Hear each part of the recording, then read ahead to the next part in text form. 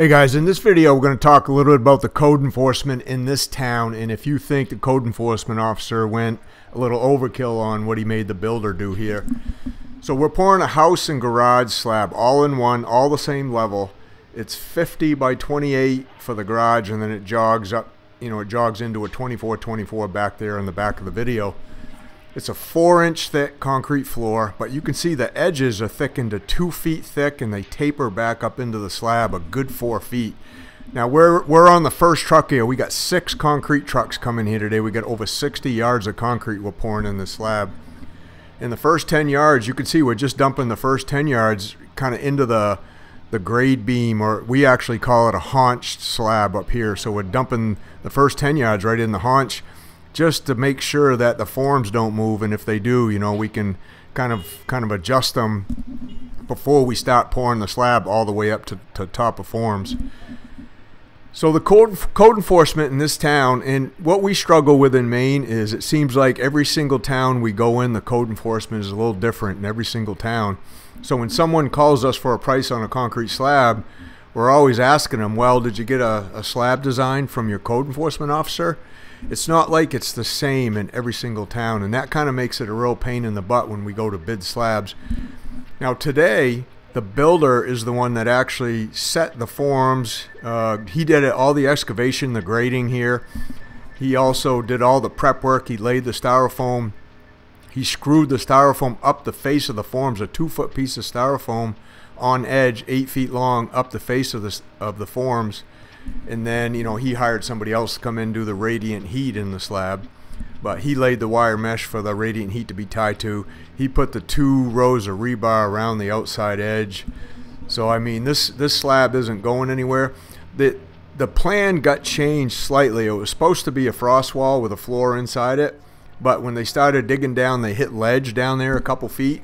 And they didn't want to have to blast the ledge to get the frost walls in. So the design of the slab was just changed to I guess a 2-foot thick haunch slab like this. And a lot of the towns we go into will set up slabs where we only have to use 1 2x12, so the edges will be 12 inches thick up into a 6-inch slab. And then other towns we go into, the code guy wants them 16 inches thick, up to a 6-inch slab. And then we'll go to another town and he wants them 18 inches thick.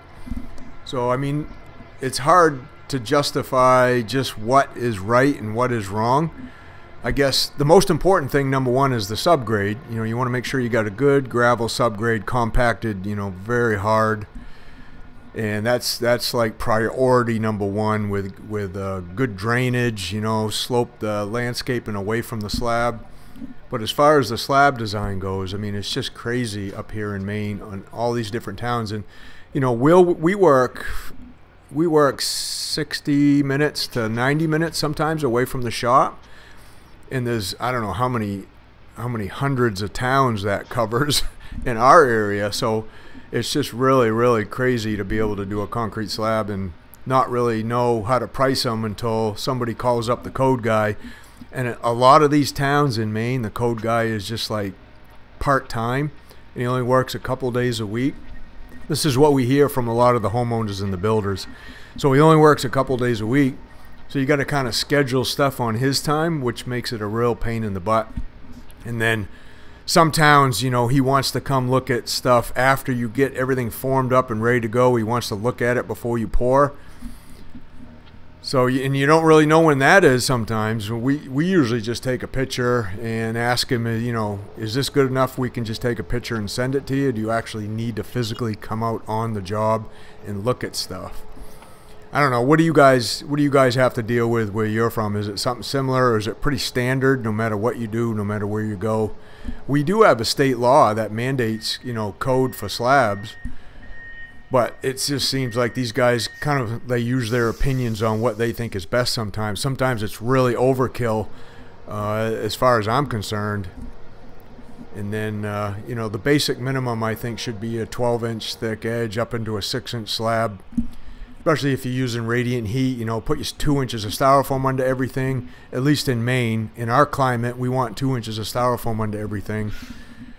And then, you know, then if you want to do your radiant heat, fine. If you don't, then just put the wire mesh to it, the rebar around the edges. That's probably the basic minimum right there.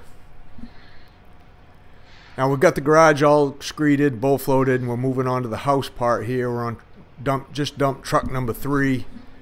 The truck number 4, the driveway was really skinny, so we could only get one truck in at a time, and it was pretty long too. So the guy had to pull away from the pump truck. He had to rinse down, get out of the driveway. We had to back the other guy in, get him mixed up. So it was probably 10 or 15 minutes just doing that in between trucks, which really slowed us down. But all in all, it wasn't too bad. This is late in the fall. It's kind of cool. We did start really early. We started at 6 a.m. pouring this in the morning. We're using, as you can see, we're using the battery operated vibrating screed to screed most of this. A lot of pipes and stuff on one section of this, so we go around the pipes and, you know, the kitchen and the bathroom area. We shoot a lot of grades using the self-leveling laser. Everything's flat here too. The builder just wanted everything flat. He's going to install his own ankle bolts, but getting back to the laser, so we shoot a lot of grades with the laser in the middle, and then we strike off our pads to get everything really nice and flat.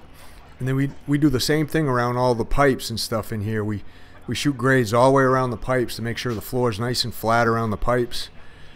And then we strike stuff off. If we have to use a smaller hand screed around them, then we do.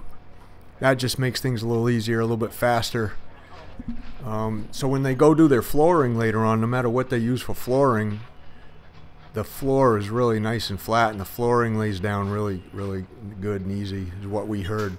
That's why a lot of people like to hire us, because we're so fussy putting these floors in. And then when we go to finish them too, you know, there's a little trick to getting them flat as you finish, and I'll show you that a little bit later in the video. But this is a good shot of just how long this slab is. It's crazy. But a lot of houses, you wouldn't think of it, but a lot of houses and garages are built this way in Maine. A lot of people don't want to do the foundations. They just want a single story slab to live on. They don't want to have to be walking up and down stairs. And there is a lot of areas in Maine that have ledge under it, especially as you get closer to the coast. They don't want to have to blast to put a full foundation in, or even a frost wall, so they just decide to pour their structure right on a slab like this.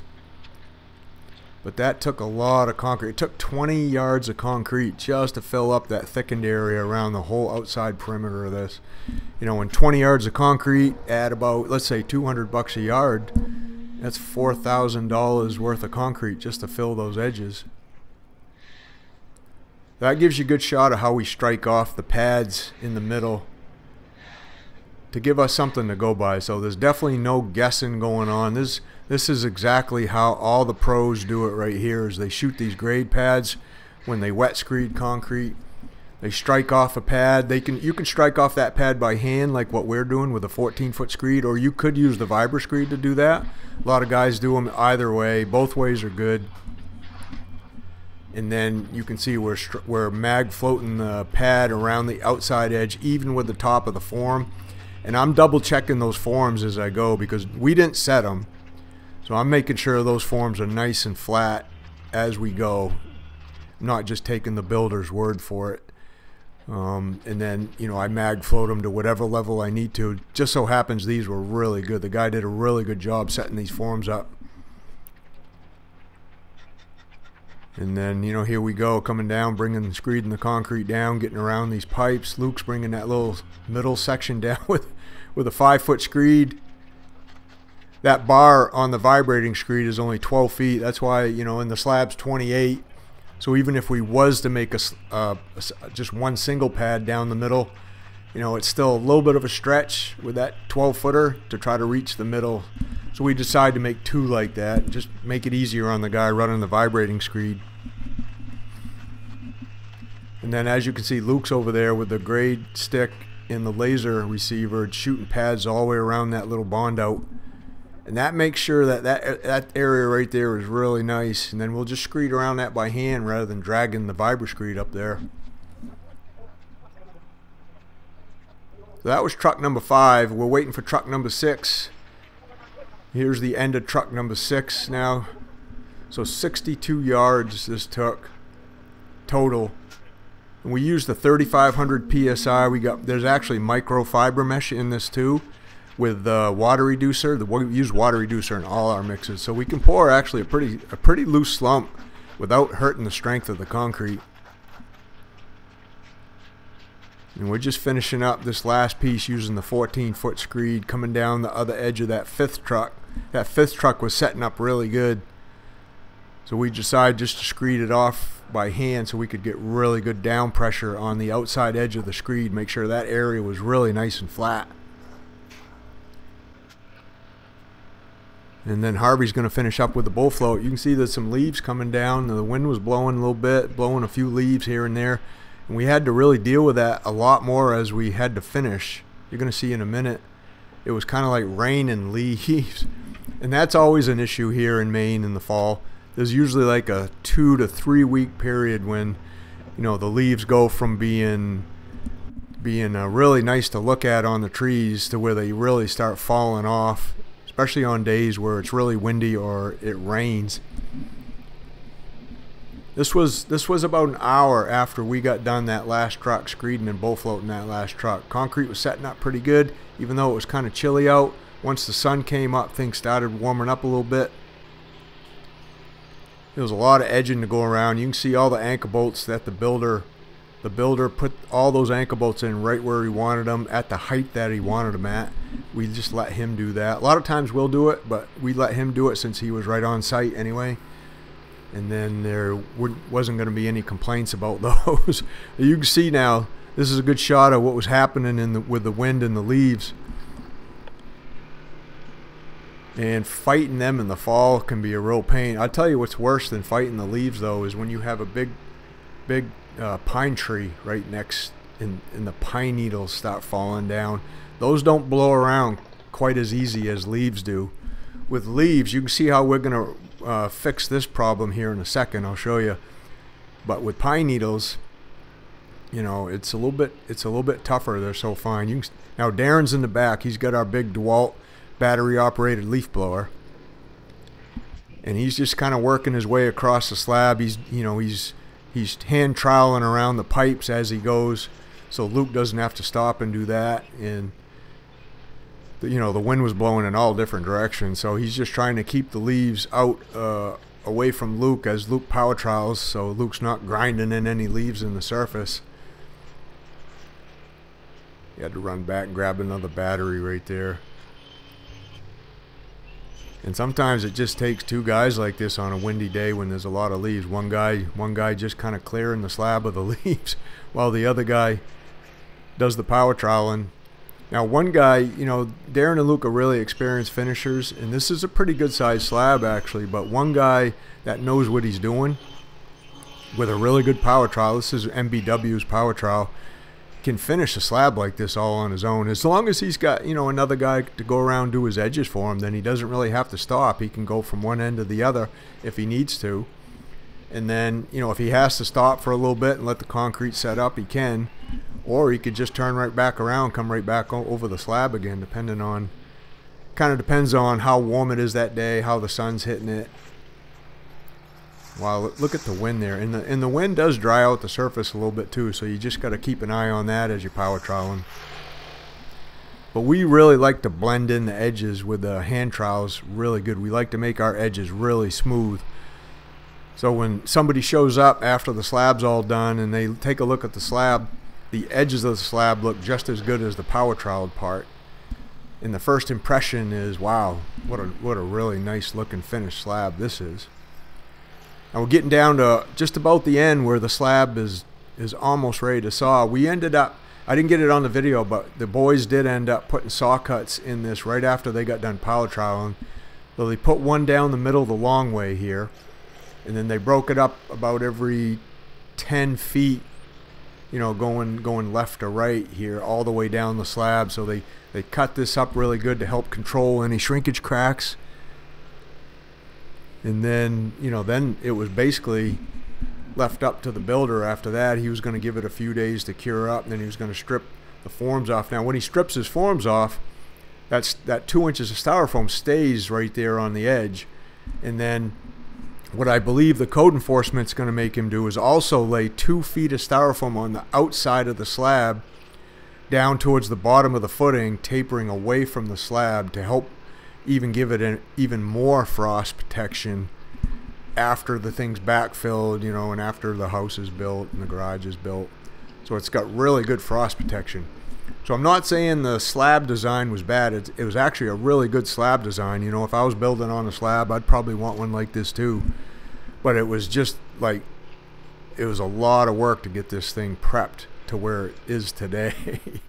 And then, you know, to hire us, you definitely want to hire a professional crew to come in and pour something like this, because you want to make sure it's done right the first time. Having to go back and fix something like this afterwards, that would be very costly. Now what we're going to do now is we're just waiting for the last little bit of this to cure up. We're going to buzz that with the power trowel, get the power trowel off the slab. We got a little crane on the back of that pickup truck that picks that power trowel up, puts it back in the truck, and then we're going to, well, we got what's called an early entry concrete saw that can cut concrete when it's really green like this. I guess you could call it a green cutting concrete saw. It uses a diamond blade, and that goes down about, you know, 1.5 to 2 inches deep down in the concrete. We take special consideration into not cutting any of those radiant heat tubes, that's for sure. That's why those are left on the bottom of the slab when you're going to saw it. And then, you know, we pack up when we get out of here. This will be it for us today. So let me know what you guys think about the code enforcement here, what kind of issues you guys deal with. Make sure you subscribe if you haven't yet. Thanks for watching. Come on back.